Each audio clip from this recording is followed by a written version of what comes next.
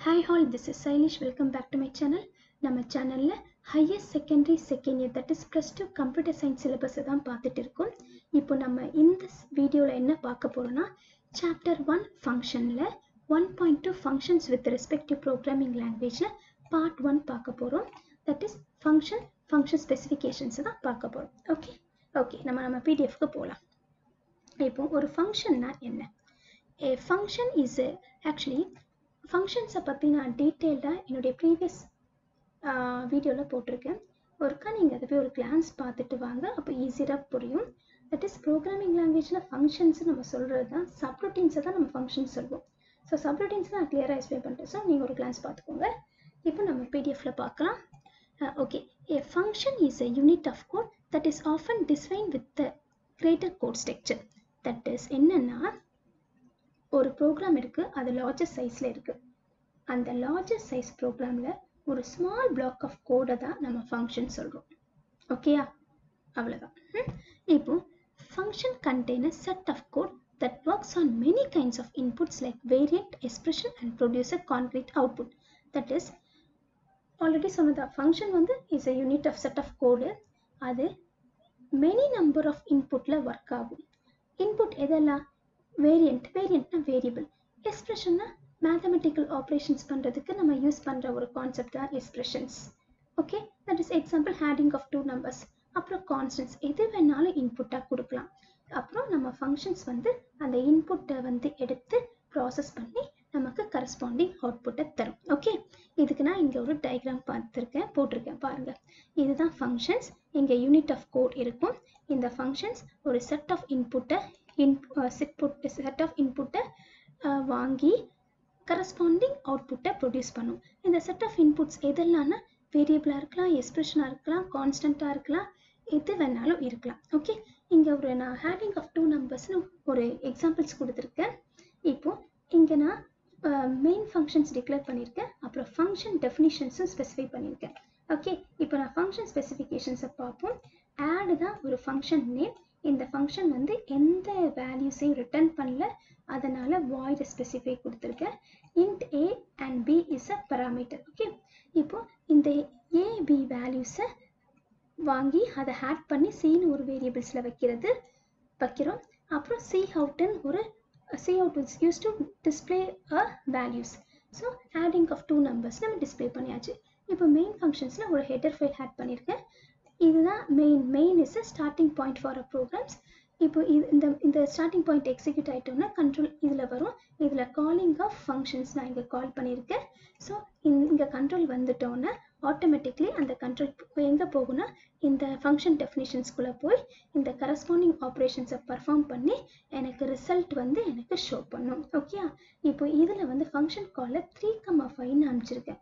அப்போ இங்கே ஏபியில் 3,y அந்த வேல்யூ வரும். இங்கே handing a plus b, that is 3 plus 5 is 8.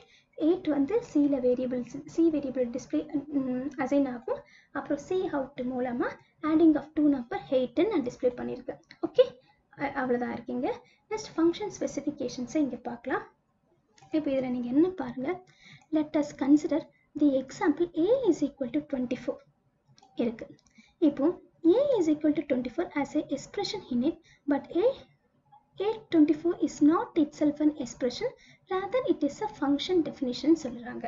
ஓகேயா, இப்போ இதை பார்க்குறதுக்கு முதல் எக்ஸ்பிரஷன்னா என்னன்னு பார்ப்போம். Expression which is used to perform mathematical operations. இப்போ ஒரு ஸ்டேட்மெண்ட்டை எப்போ எக்ஸ்பிரஷன் சொல்கிறோன்னா அந்த எக்ஸ்பிரஷனில் ஆப்ரண்ட்டும் ஆப்ரேட்டரும் இருந்துச்சுன்னா அது எக்ஸ்பிரஷன். இப்போ எக்ஸ்பிரஷனை எப்பவும் ஆப்ரேட்டர்ஸ் ஃபாலோஸ் பண்ணிட்டு தான் இருக்கும்.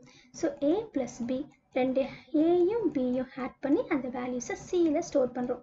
ஸோ a b தான் ஆப்ரண்ட். இப்போ இந்த ப்ளஸ் தான் என்ன ப்ளஸ்ஸு, இது வந்து ஆப்ரேட்டர்ஸ். ஓகே, இதுதான். இப்போ இங்கே பார்ப்போம். இப்போ இங்கே வந்து a is equal to 24, a assignment of 24 சொல்கிறாங்க. இது வந்து எக்ஸ்பிரஷன் இல்லைன்னு சொல்கிறாங்க. இது வந்து இல்லைன்னு சொல்லலை, இது எக்ஸ்பிரஷன் மட்டும்தான்னு சொல்லலை. என்னன்னா a is equal to e assigned to 24ல expression இருக்குது, ஆனால் எக்ஸ்பிரஷன் மட்டும்தான் இங்கே இருக்குன்னு அவங்க சொல்லலை. இதில் ஃபங்க்ஷன் டெஃபினிஷனும் இருக்குது. தட் இஸ் இந்த parenthesisல 24 பண்றோம்ல, ஸோ அந்த வேல்யூ 24 ஒரு வேரியபிள் ஏன்னு ஒரு வேரியபிள்ல பைண்ட் பண்ணி இருக்கு. இப்படி பைண்ட் பண்ணியிருந்தா இதுதான் ஃபங்க்ஷன் டெஃபினிஷன்ஸ். ஓகே, இங்க பாருங்க, function definitions binds value to name. In this case the value 24 being bind to her name a. Okay, so இந்த definitions வந்து இது வந்து definitions சொல்றாங்க. இந்த definitions வந்து are not a expression and the expressionும் definitions இல்லைன்னு சொல்றாங்க. ஓகே, ரெண்டு தனித்தனி கான்செப்ட் தான் சொல்றாங்க. ஓகே, இதுல இம்பார்ட்டன்ட் பாயிண்ட்ஸ் என்னன்னு பார்த்தீங்கன்னா இதுதான், definitions are distinct synthetic blocks-ன்னு சொல்றாங்க. syntheticனா syntax.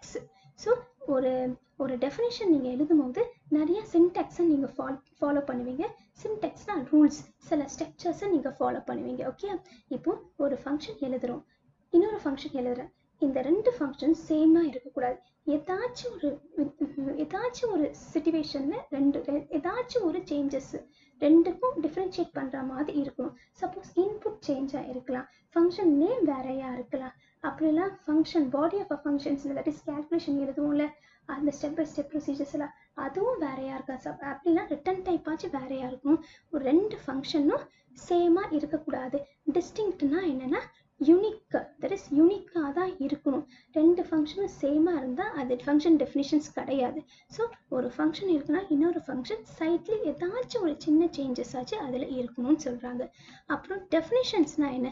Definition can have expression nested inside.